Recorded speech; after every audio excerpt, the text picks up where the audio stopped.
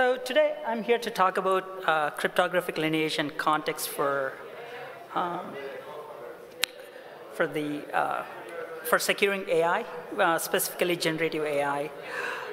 So how many here are familiar with the concepts of SPIFFE and SPIRE? Good. Awesome. So this talk focuses on bits and pieces of SPIFFE and SPIRE. So I won't delve too much into that because there are like almost like 9 talks at this conference that focus on SPIFFE and SPIRE.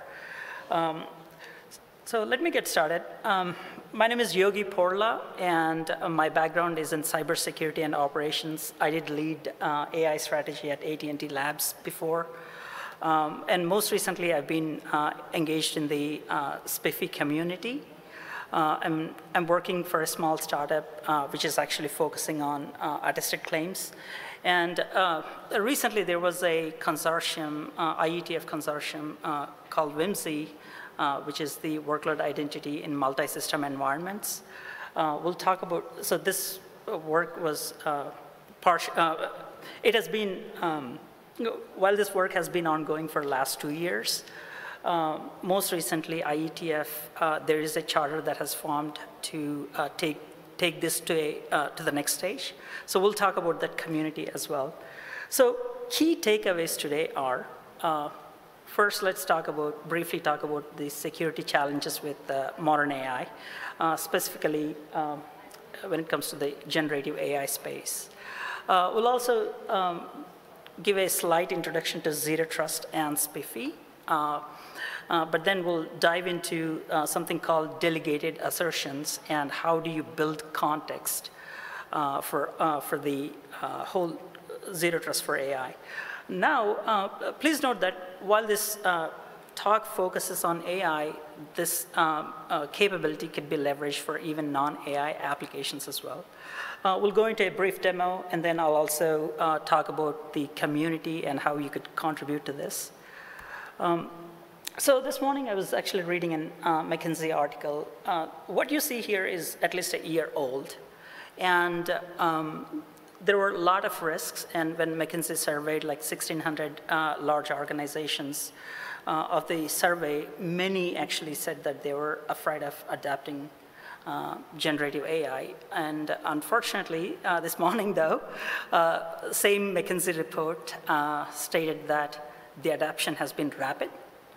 Almost 65% of the respondents said that they have adopted this generative AI in some sort of form.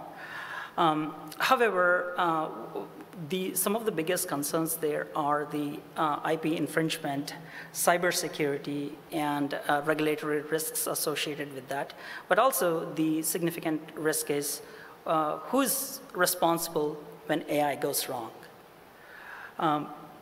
So what has changed with AI is that the system has, the typical IT ecosystem has gotten much more broader. There are a lot of components that are involved. So as you can see here today, in majority of the generative AI cases, you're just throwing in a bunch of data. It's your own corporate's data, but also data from external entities. So, and what that brings in is the risk of leakage, right? So you do have, and one key aspect to remember here is once AI learns something, it cannot unlearn it. So if you're a corporate and you're putting your data out there, there is a huge risk that there is this IP leak, and there is also an infringement, data infringement there. And you also don't know what your corporate data entails, right? You could have PHIs or EHRs or whatever, which are actually leaking to the public. Then there is other segment of this risk, which is, let's say you put together a fantastic AI, and without proper safeguards, there are numerous cases where your entire AI could be polluted. A simple example, it starts with a prompt injection, right? You could actually give a false prompt to confuse AI, to yield some unusual results. Or it could be like data poisoning, model poisoning. And at the same time, there's also a notion of, if at all, somehow you tend to use some other's technology, there could be a copyright case on your entity, right? So AI has actually added lots of challenges to your existing IT ecosystem. There are a lot of compliance risks, regulatory risks, and in addition to the cybersecurity risks. So how do we deal with this, right? So your traditional security model, what we do is we do buy firewalls. Or nowadays, there are a lot of AI tools to secure AI. However, what if we thought differently? And what if we started looking at the security from the ground up, from the foundation of it? Like protect the data wherever it is. It could be at the user's level, it could be at a system level, or it could be at network level, right, or in transport. So if we start with that notion, and if we try to go and secure every component of it, then we could actually see it differently. So when it comes to AI, zero trust is necessary. Zero trust is mandatory. And there are some frameworks that are put forward by the NSA and CSA. Like, for example, NIST AI RMF is one framework. And there was an article from Gartner called AI Trism, which talks about multiple AI framework, trust, risk, and security management models. Those are some really good references, but NIST AI RMF is also another good reference. They do call for some zero trust. So what is the path for zero trust for AI, right? We could start with something like a point-to-point zero trust, which is, yeah, we go establish zero trust foundation principles and then go to the next level. And the next step is chained custody, and that's what I'm going to talk about today. And from the chained custody, how can you incorporate contextual awareness? I'm also keeping a tab on the time here, so I'll be rushing through the next slides because I want to get to the demo. So some of you are familiar with zero trust and SPIFFE. So traditional security models today, they still use legacy technologies with a moat structure. So you have this beautiful castle, you protect it with moat. And what if the attack happens from the inside, right? Some person could actually start attacking inside the castle and you wouldn't know.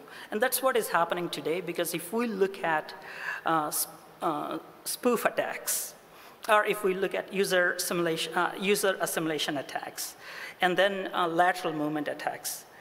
These are happening because today's traditional security approaches think that, oh, user has been verified, so I can just trust the user blindly. Or my firewall let in some request, so I can trust my firewall. And unfortunately, with the cybersecurity approach today, there are nearly thousands of tools that you have to trust. So what if we started with, okay, I'm not going to trust anything. I'm not going to trust a user or a system or a process, right? This is where principles of zero trust come in. And again, you could see vendors selling you layer 7 zero trust or database zero trust, right?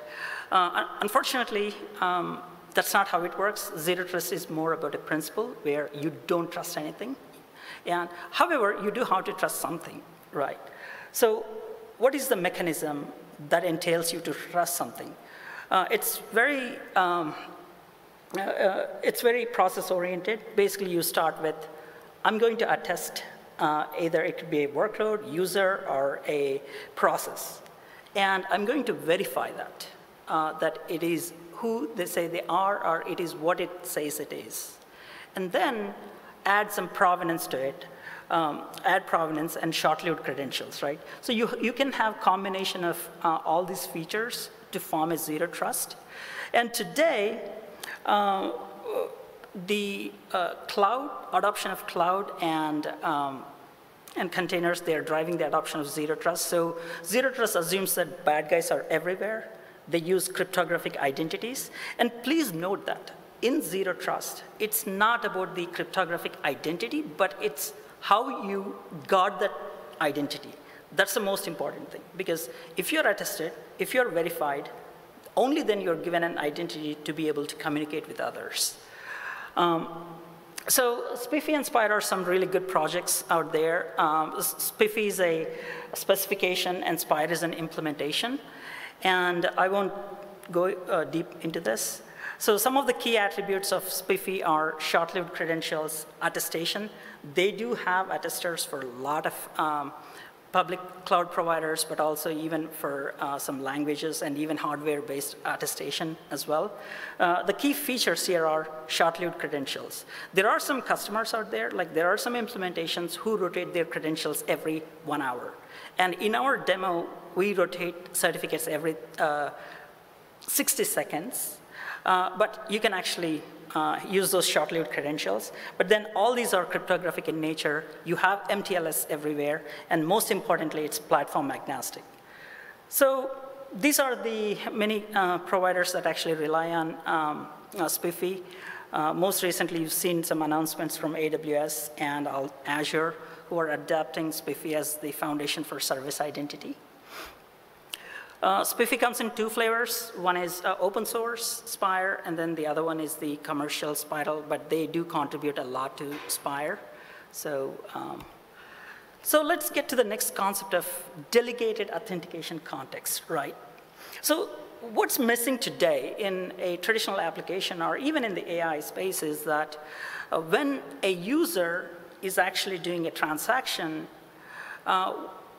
once again, with the traditional model, we assume that, yeah, user has been taken care of, so we're going to just trust it blindly.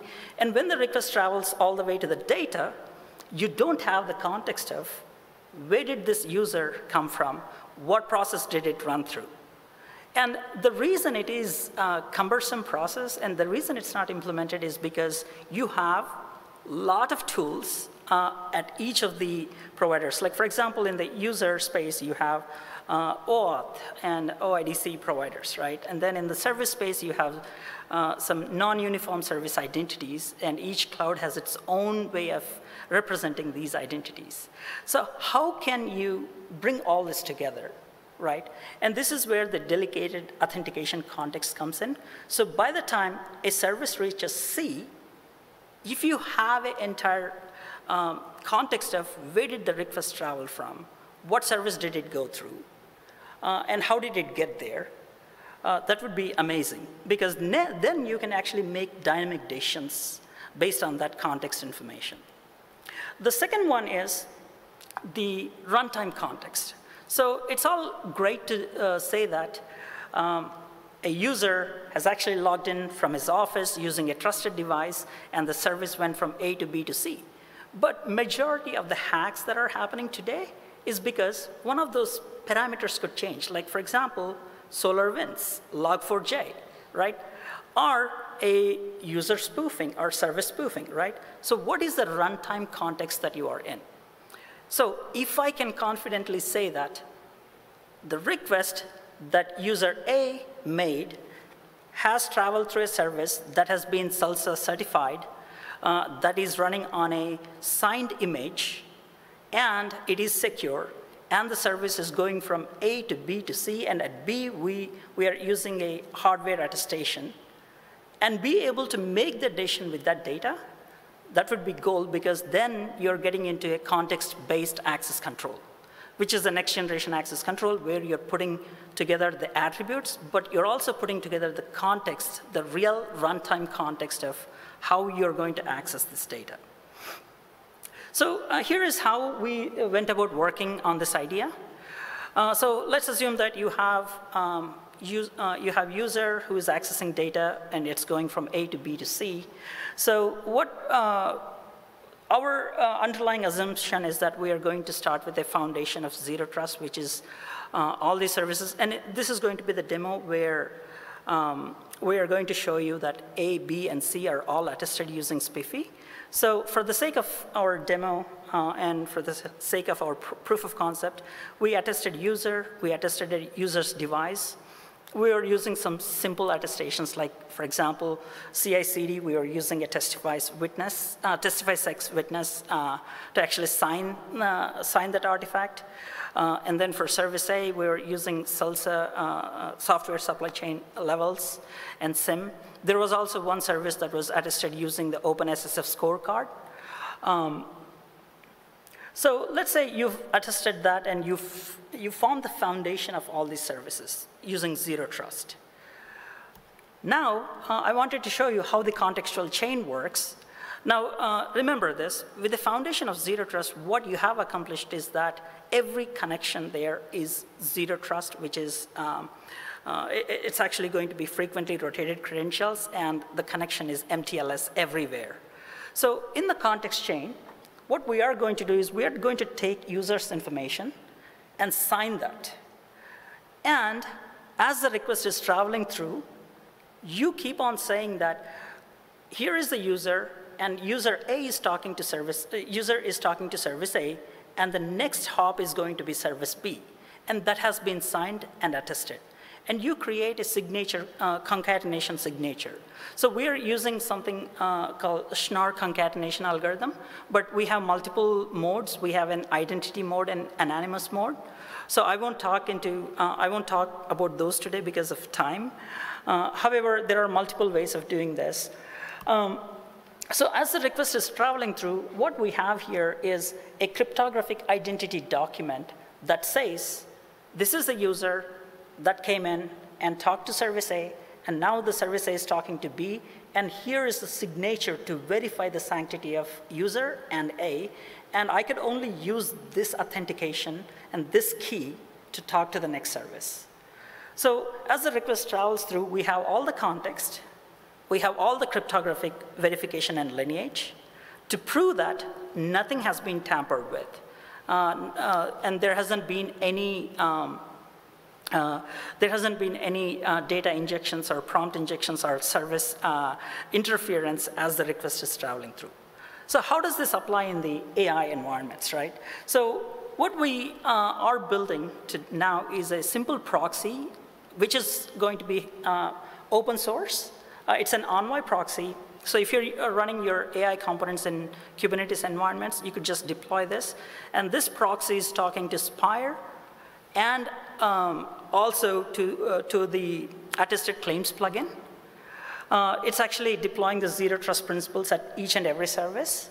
And then let's say user comes in and does a prompt, like tell me about CNCF, right? Then what we are doing is we are taking that, those tokens, and we're actually creating a chain of custody where, as the request is traveling through, we are verifying each and every aspect of that communication. And we are signing each and every aspect of communication saying that nothing has been tampered with, there has been no data injection, there has been no prompt poisoning. And let's say you're building your own models using this proxy, it even tells you, gives you what data exactly went in training that model. So basically, using this model in the generative AI space, you get an entire digest of how your communications are happening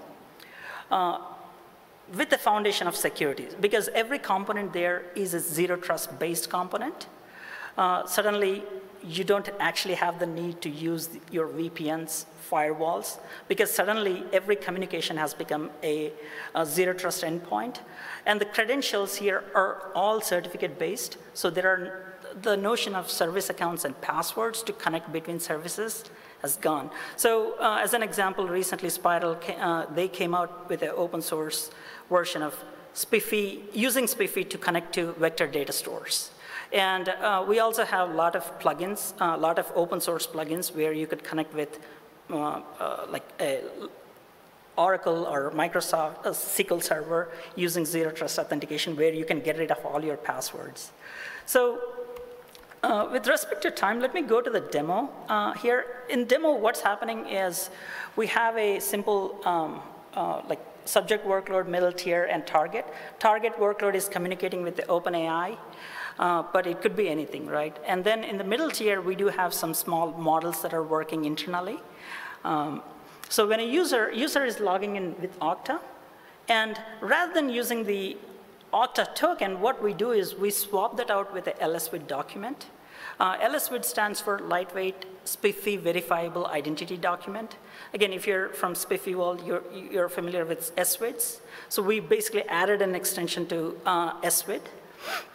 So what happens is the asserting workload asserts, it looks at all the claims and says, are you really who you say you are?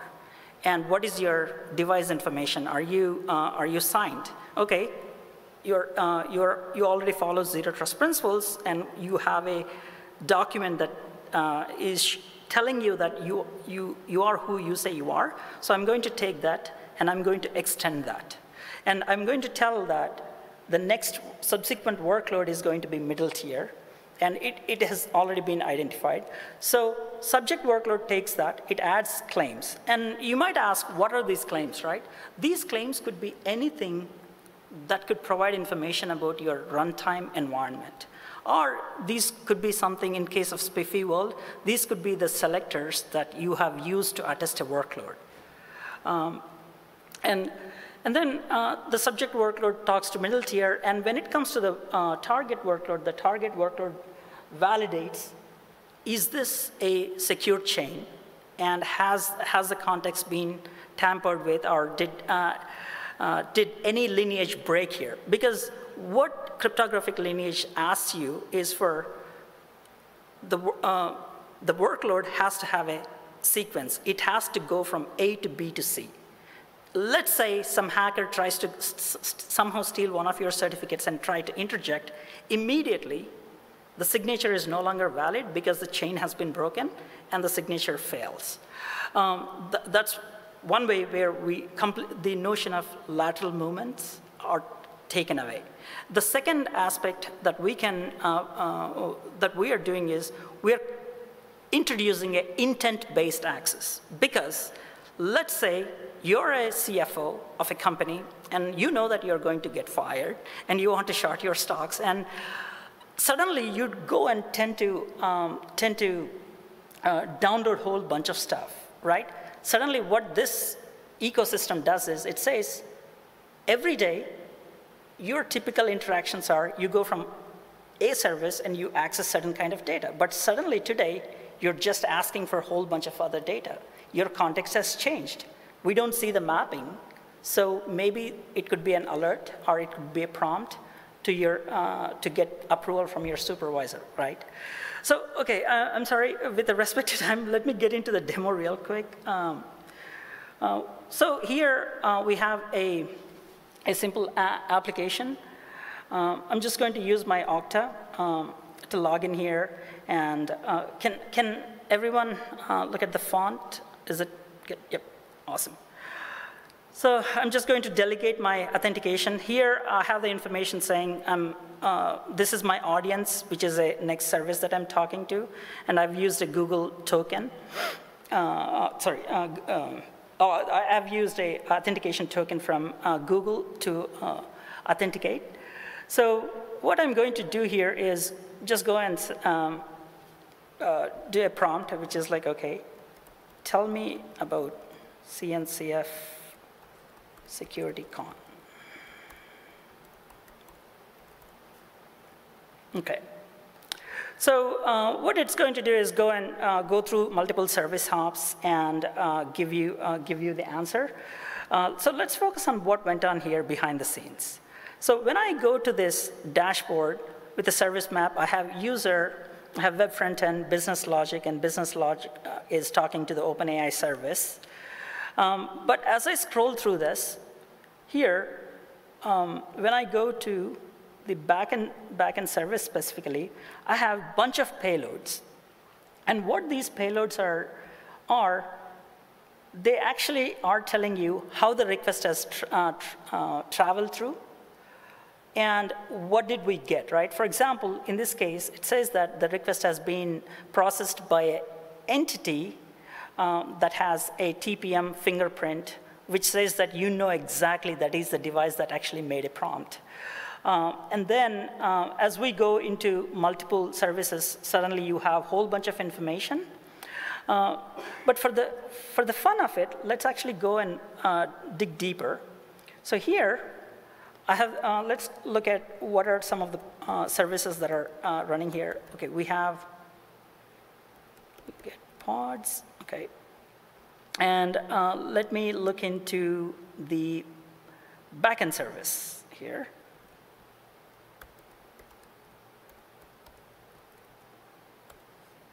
So there's a whole bunch of garbled data here.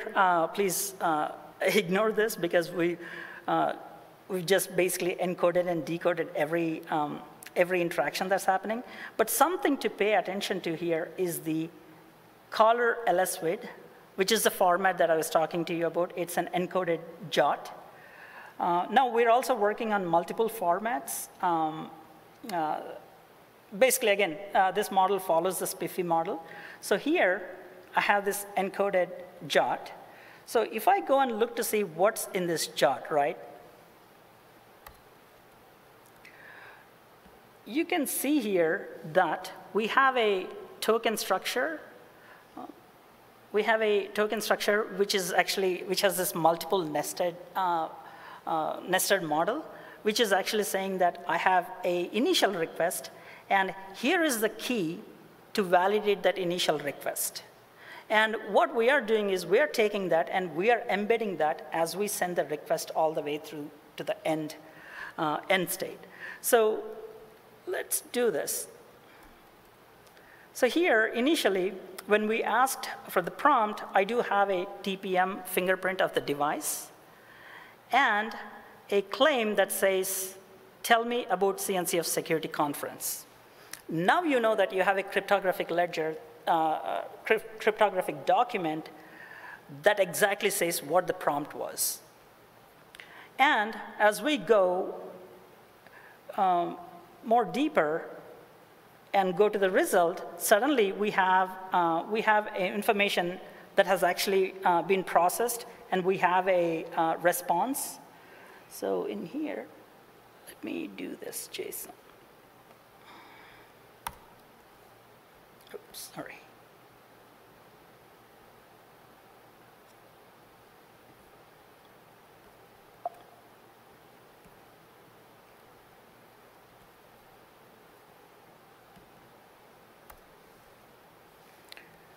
Okay, I don't know if you can see this graph here, but basically what we have done is the entire nesting of the token along with the bundle that gives you the complete cryptographic nature of how the transaction went from one step to other step.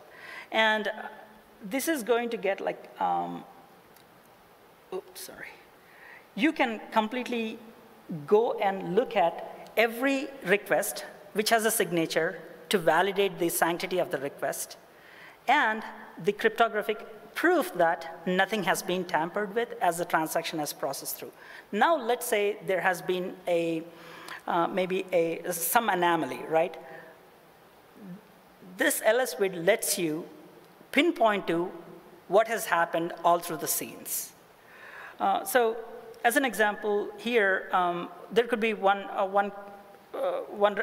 request from one of your either CIO or CISO, right?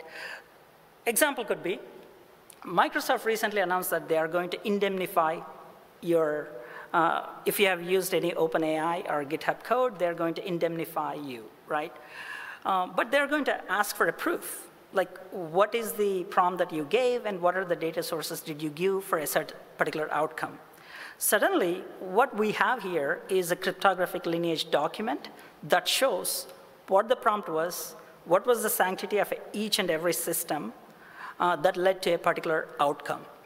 And at the same time, while not only are you providing the monitoring and observability, cryptographic observability of your AI components, you're also providing a secure by design components by enabling that MTLS features.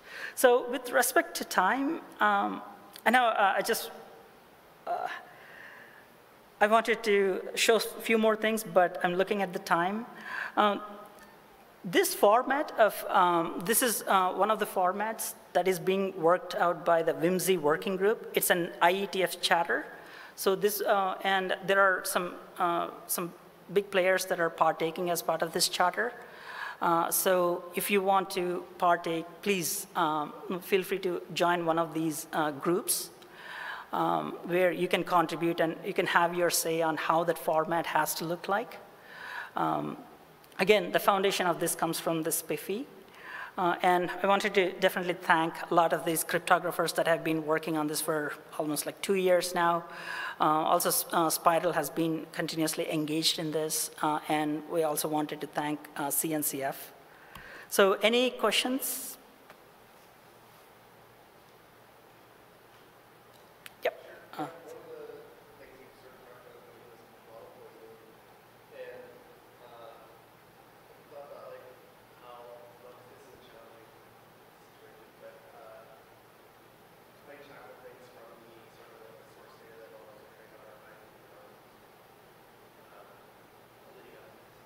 Yeah, great question. The question was, how do you, maybe, how do you differentiate between the data that model was trained on and the source data that the model was trained on and the data? So let's say you're to use this mechanism and you're training your model with certain data entities and certain algorithms, right? So what we'll do is basically typically take the hash of the data that is being used to train the model, and you make that hash as part of your model signature, as part of your model version. So there are tools today like Witness or Testifies X Witness, and then there are other tools that actually embed that hash as part of your model supply chain. And what happens is when you have that entire cryptographic signature of your model, let's say someone is trying to, let's say you have a Poisson model. Suddenly, the signature of the Poisson model is different. Now, as you dig through and look at what is the supply chain for the model that was trained and what is the existing cryptographic hash of the existing model, suddenly you can actually pinpoint what is the component that was used to poison a model. But however, the most important thing is when you are training the model, you have to account for the hashes of the data that were being used and also the versions of the algorithms that were being used.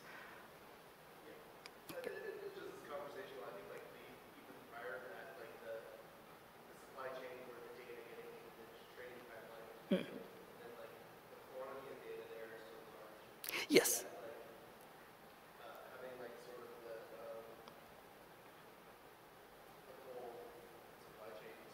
Yeah, I mean, we can't have the entire data, right? Yeah, we cannot have, because that could be terabytes. So what we'll do is just get a hash of that, and yeah.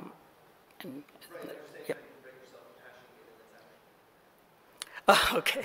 Oh, yeah. The provenance, right? Because if you're using this model of cryptographic lineage, suddenly you do know the provenance of the request.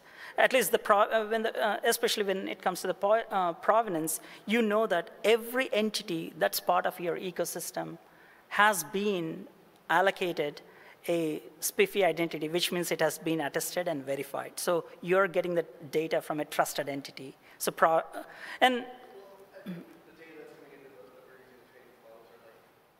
yeah, exactly. Yeah. So you consider that as an edge and have an identifier for that, right? No, that was the use case with something like Anthem, where they were connecting to multiple external entities. How would you identify these edge entities, right? So you treat that as a edge entity and you issue an identity. So anything that's coming from there is now accountable. Yeah. Yes, sir.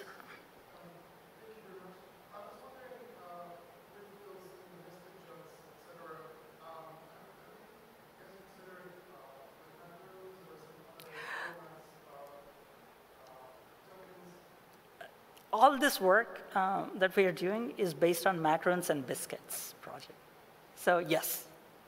And basically, we've actually, because the implementation aspect is we started with the foundation of SPIFFE, and then on top of it, we use the concept of macarons to actually pass this information along. And that's where, when you see the identity mode, that's what it is. But unfortunately, the identity mode is not as scalable because the amount of signatures that you have and the amount of validation work is extremely complex and challenging. It induces latency. So what we've come up with is anonymous mode, and there is also a hybrid mode which actually combines the notion of anonymous and identity mode. So it is an extension to macarons work.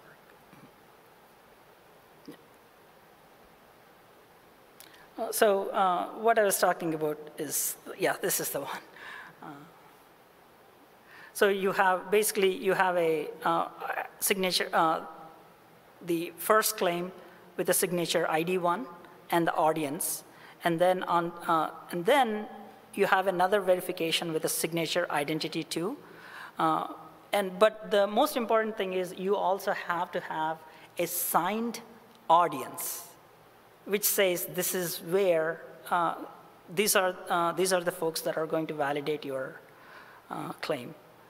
And the anonymous mode is where we extract half of the key and then build another. So there are this partial signature with the aggregation key. It's again Schnorr concatenation. Okay. Any questions? Okay. Right. Thank you. Thanks a lot for attending.